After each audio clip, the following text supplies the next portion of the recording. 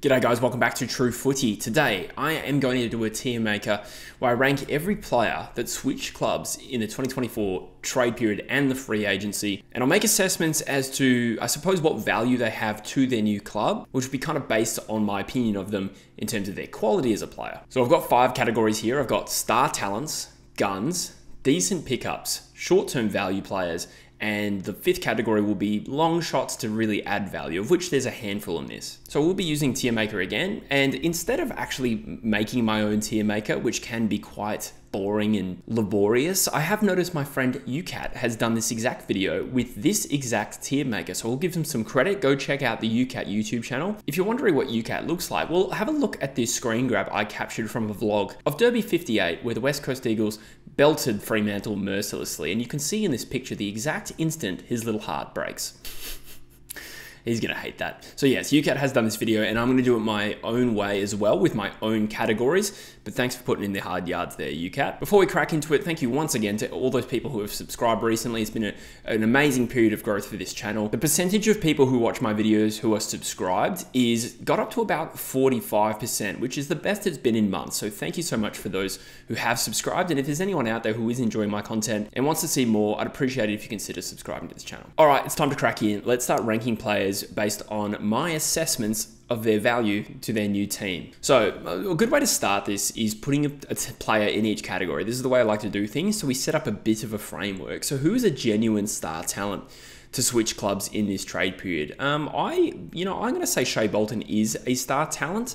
Maybe he's not a week in, week out A grader, like I've said before, but on his day, he is still outstanding. His worst games aren't bad, but his best games can be match winning in general. And I do think this is a great move for where Fremantle are at. Now, privately, as a West Coast fan, I really hope this doesn't take them to the next step, but I can certainly see the argument for why adding a match winner in the forward 50 is a great move for where Fremantle are at, and regardless of the cost. So we are separating this from cost, but just purely on the talent that the player has. I think Shea Bolton goes into this top category.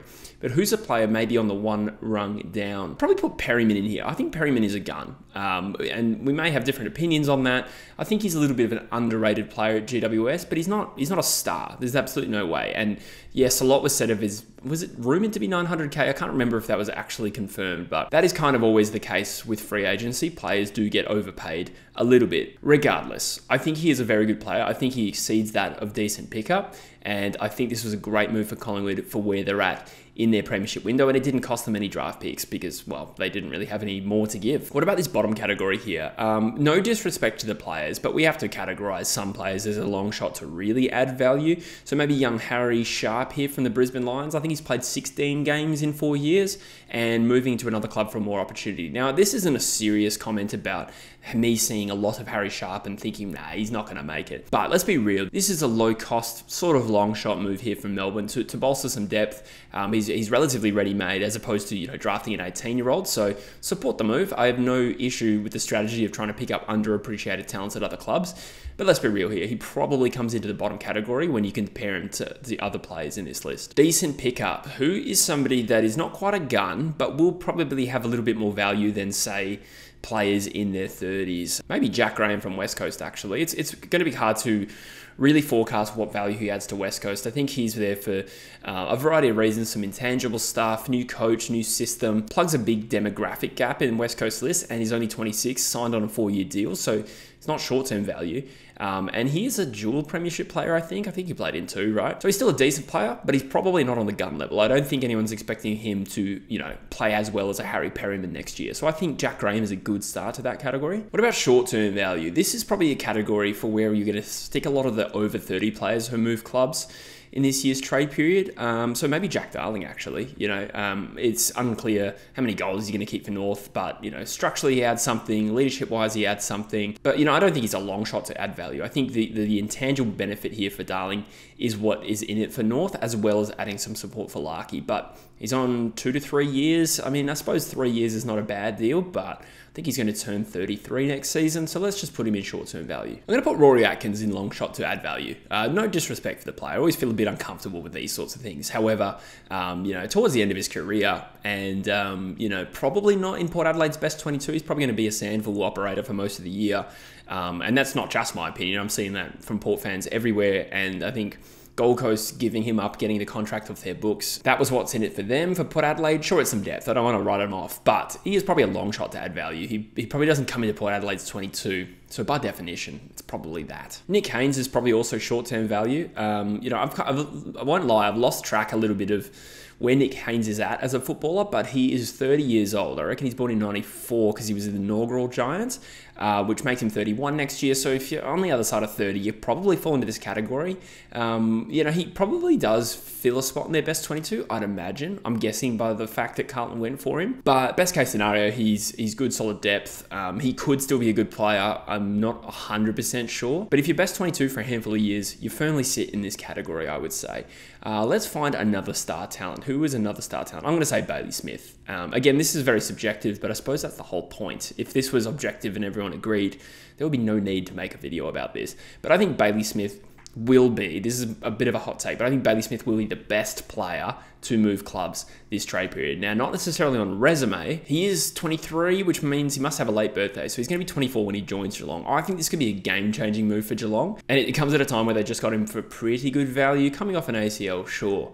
Look, is he one of those A-grade midfielders that maybe needs another A-grade midfielder to support him? Like in 2021, he was amazing. Could he have done it without Bont and Liberatore? I'm not sure, but we saw him in that 2021 final series. At that age, I think is really impressive, and I have full confidence that Geelong are going to get the best out of Bailey Smith. So on talent, I think he is probably number one on this list. I know others will disagree with that, but that is my opinion. Who is a decent pickup? Should we say James Peatling? Now, James Peatling could be a gun. It's a little bit early in his story to really know.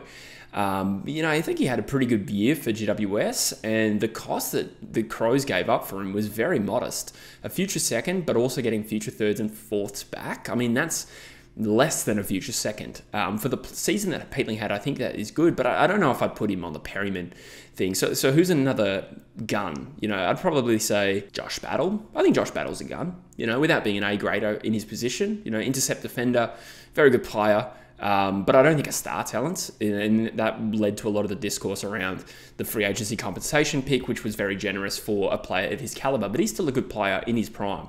So I think he definitely exceeds decent pickup, and I think structurally he'll add a lot to Hawthorn. And again, one of those teams where you just know they're going to get the best out of him. So I think he is a gun, and I think he will continue to be a gun. And I do think he is certainly more accomplished at this stage than a James Peatling. But I don't want to put a cap on James Peatling. It's just that I don't think I've seen enough of Peatling to necessarily put him in that gun category. I think that's fair. Dan Houston is probably the most accomplished player to move clubs. I think that's fair to suggest. So I highlighted Shea Bolton for his talent and Bailey Smith. But Dan Houston is won multiple All-Australians as a running defender. And, I think he probably is and should have been the most expensive player to move clubs, but that's not always the way it works, right? But nonetheless, Collingwood get an absolute A-grader. They add him to Perryman. They've got a lot more run and drive. Those guys could interchange between midfield and back. Great move here for Collingwood, a great result, and I didn't see it coming really. But evidently Port Adelaide did facilitate his wishes to get home and accepted the best deal that they could. But he is certainly in the star talent category. He's an absolute gun. Tom Campbell's a tricky one. Do you go long shots or short-term value? Because he's over 30 and he's really there as depth. Do they intend to play him with Gawn? I think you probably put him in the category below Darling and Haynes. I know Darling's probably past his best, and that's probably true of Haynes too, but they're also much more accomplished players than Campbell, so he will be there as depth. Maybe he's just one that doesn't really fit in either category, to be honest. Like, he could add value, short-term value, if Melbourne, dare I say it, touch wood, if Max Gawn gets injured. Maybe you could make an argument if they intend to play him as second fiddle to Gawn and he plays for a couple of years, that is short-term value, but I think this one really is just depth on the list kind of stuff, but I don't know for sure. So with Melbourne here, not trying to, fire a shot at their acquisitions, I think we just acknowledge they were both low-cost, potentially low-reward moves. They've still got picks 5 and 9 in this year's draft. I think that was where they were aggressive. Who's another gun here? I think it's fair to say Liam Baker, I think. I know he's just joined my football club, the West Coast Eagles, but he went for pick 14. That's not cheap in a strong draft. And, he's never been All-Australian caliber. Some of that might come down to playing multiple positions. Maybe he's not quite at that level. If he was All-Australian caliber, he'd be up in this category here. But I think, he compares pretty well to a Perryman, for instance. And he's been top half a dozen in Richmond's best and fairest for a number of years now, not just in the years they were poor. So I think on resume, Liam Baker, who turns 27 in January, will have a pretty long period of strong performance there at West Coast. Well, that's the hope anyway. Probably fill out a couple more of these long shot ones. Jacob Constanti, there was talk that he might get delisted, and he was packaged in a trade with Luke Parker to get to North Melbourne. Hasn't played a game of football yet, so I think textbook example of long shots. Don't have a strong opinion. He was a top 20 pick a couple of years ago, but didn't earn another contract as far as I'm aware, the way that was going. So long shot, but nice little money ball move there for North Melbourne. It's fine. Dan Rioli, do we put him in star talent or guns? I think he firmly sits in guns personally, which may be controversial. Richmond fans may think he probably constitutes star talent. I don't think so. I would put all of Houston, Bolton, and Smith as higher than that. But he is a very good player, and I don't have too much doubt he's going to be a good player in what could be a strong Gold Coast Suns next year. We don't know that for sure. Obviously, we have a lack of trust with the Suns because they haven't ever emerged higher than 12th. But in terms of just like talent assessment, the Gold Coast Suns should be getting close to moving up the ladder, and I think Daniel Rioli is a good move for them.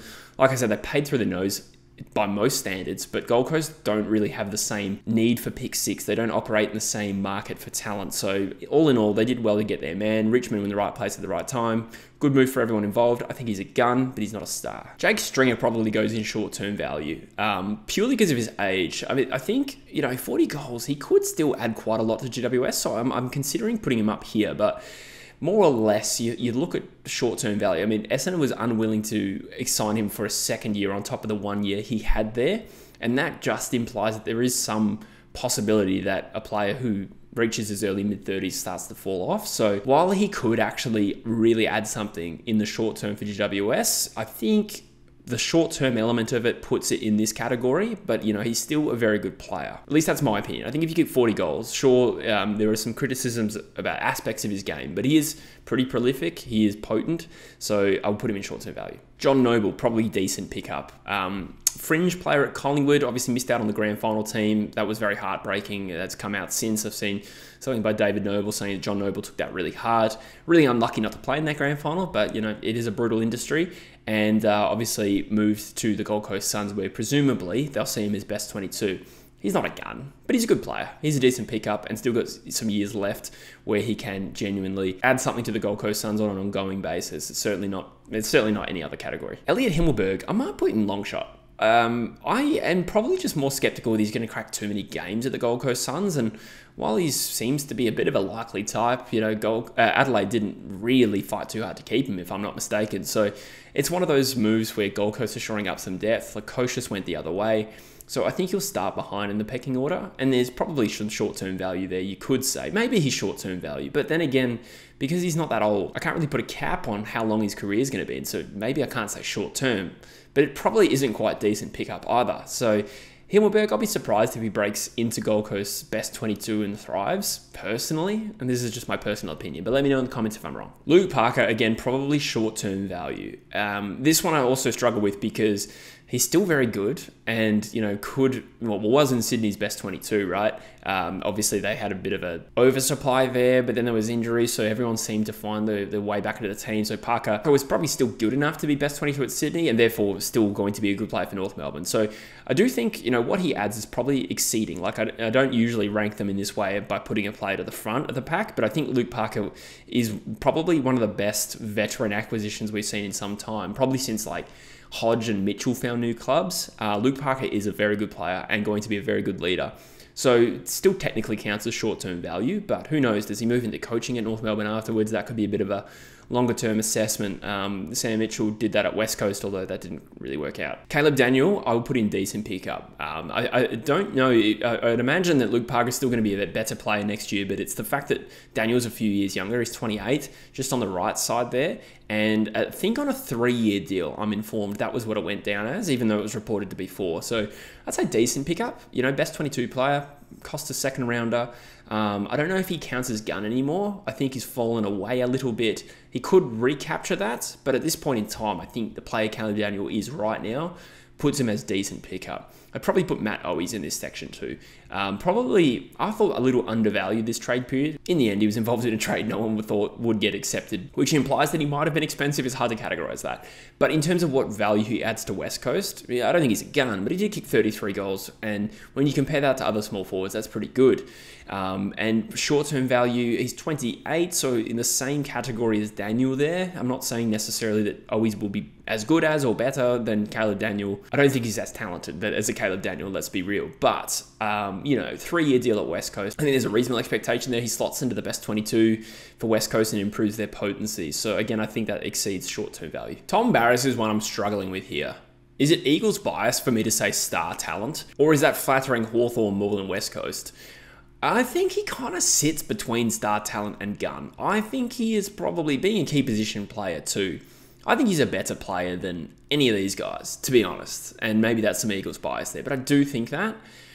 But I don't know, given he's never won an All-Australian, he's gotten close, I think, in 2022, but given he's never won an All-Australian, I suppose Bailey Smith hasn't either, but I probably do think Bailey Smith probably has more star potential than that. So this is where it gets iffy around my opinion of their potential. But like I said, this is always going to be a little bit subjective, right? I wish I could put a category in between these ones. I do think he's probably underrated outside of WA, and that will probably change now. Is that Hawthorn? I'm going to say star talent. I know that might cop some criticism.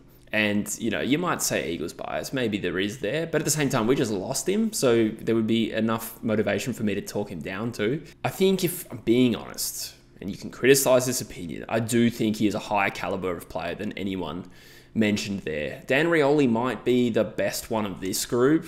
And maybe the gap's not that big. But the key positional element to me as well probably just elevates the value of it. So super subjective, but I do think Hawthorn will be very happy they have Tom Barrass. Halfway through the season, they'll be stoked. Isaac Cumming, this might be debatable, but I have him as gun. I think he is a gun. I think he's missed a fair bit of footy through injury, but maybe doesn't have the profile of some of these guys, but I think he's on the same category as Battle and Perryman and, potentially Baker as well. He's less accomplished than a Dan Rioli. He certainly exceeds decent pickup, I reckon, in my personal opinion. I think he's going to be a very good player. Free agency, so 26. But he's obviously not a star talent either, so I'm comfortable with that one. Neil Bullen, tough one. I think he's very good. He came third in Melbourne's best and fairest. And, added a lot as a midfield rotation, hit the scoreboard. He's 29 by next year. So does that matter? I mean, I just said Tom Barrass is a star. So we're rating it on the player. Is he a gun? Is he as good as Liam Baker? I am, possibly. I think he's better than Jack Graham. He's more accomplished. Yeah, he's better than all those players. I would say Neil Bullen probably is a gun. He is a gun, I reckon. Third in the best and fairest, obviously mitigated by the fact that Melbourne had a few injuries, namely Petrarca and Oliver didn't have his best season. So he's not Melbourne's third best player. But that being said, I think he is clearly above this category. Joe Richards, decent pickup, I would say. Firmly in that category. He's played 9 games. It's not going to be short term. He's fairly young. I think he's like 22, maybe he's 24. I'm not 100% sure on that. What I've seen of him, he's got some talent. He's certainly not going to be elevated to gun. I think this one is stock standard. Decent pickup. He could be a good player. I don't think he's a long shot to add value. I think he will be a decent player for Port Adelaide, but we'll see. Jack Macrae's a tricky one. Maybe short-term value. I think if you hold the standard, if they're over 30, which maybe shouldn't be applied, black and white, but Macrae also fell out of the Bulldogs team this year and he's 30, so decent pickup might be putting it a little bit much. I don't know if St Kilda's intention is for him to elevate them as a team, or is he there for a big body, for stability? They've got a fair bit of young talent of that team. A little bit hard to really ascertain there. I think if you're still in the form of his life, I would elevate him, but he has fallen off a little bit as a player. So decent pickup. I mean, could he play to 34? If he plays to 34, maybe that's a decent pickup. That's hard to really forecast. So I'm going to say short-term value, given he's 30. So we're left with Matt Kennedy and Jack Lukosius. Who do I want to go for? I'll say Matt Kennedy is a decent pickup, to be honest. Certainly not a gun, but still young enough to add more than short-term value. And he's definitely not a long shot to add value. So the Bulldogs have kind of shuffled Kennedy in, Macrae out, got a couple of extra years there, maybe a little bit more defensively minded than a Macrae. Maybe that's their thinking. I like this move for the Bulldogs. Failed to get O'Halloran. Kennedy is a decent pickup, I think. So then you got Lukosius, and this is tough because I have an opinion on Lukosius, but it may just contradict some of the logic I've said about other players, but then it just comes down to my opinion of that specific player. And I think he is a gun. I think he is a gun. I think he's going to be a good player for Port Adelaide. Should they find a role for him that is best suited to his talents and support him around that as well? So is he a number one key forward? Probably not. But he could be a good second or third banana. And Port Adelaide probably have another good second or third banana in Georgiata. So it's awkward to really forecast how it's going to go. But he was pick 2 in 2018, kicked 38 goals a couple of years ago. I think he's a good player. I don't think decent pickup does him justice. I don't know if he's star talent. He certainly hasn't proven as much as the guys ahead of him. But he's a very good player on potential. So again, this is one that I'm just putting a disclaimer on. Its potential. Bailey Smith is not as decorated as a Dan Houston, and Jack Lukosius is not as proven as a Dan Rioli. But I think on talent, he clearly exceeds the decent pickup. I think he could be a very good player. I suppose we'll see in time. So there you have it, guys. Let me know in the comments what you agree with and disagree with. We're of course going to disagree on quite a few of these. I think I talked about Bailey Smith in my last video, and I got a few comments saying I think he's overrated, and that's fair enough. That's your opinion. But let me know if that's what you think. If you think I'm overrating Jack Lukosius, the Tom Barrass one, I do acknowledge I kind of wish we had a category in between the two, but I'm not going to make a category just for one single player. But this is just my talent assessment, I suppose. But as always, thank you for watching. Thank you for subscribing, and I'll see you in the next one. Cheers.